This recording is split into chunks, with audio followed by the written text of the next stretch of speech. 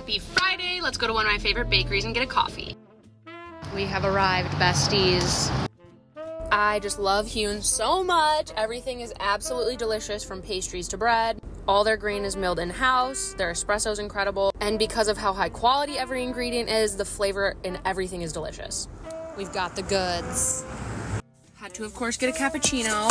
I will show the other goods when I get home, but it's a monkey bread and a morning bun, the best I have ever had in my life. Anyway, time to get a little bit of lunch to bring home and then finish my errands, and I will show you my loot. Then I went across the street to the Picnic Basket. Oh my god, this place is so good. The best sandwiches, wraps, salads, and soups. It's like better Panera with better prices, and their desserts are great. Got the goods, part 2.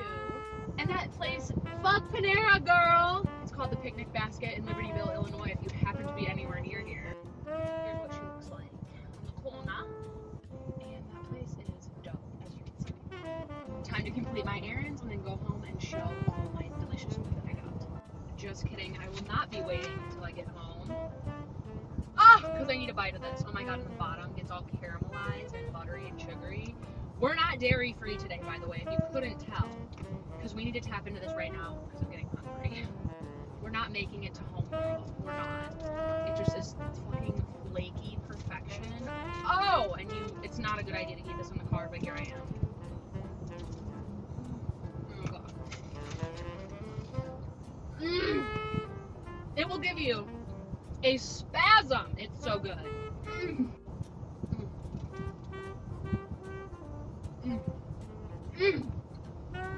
And I just saw yesterday on their Instagram that they now make like take and bake ones of the morning buns. Get the hell out of here, because when they're fresh, you'll just die and pass away. It's so good.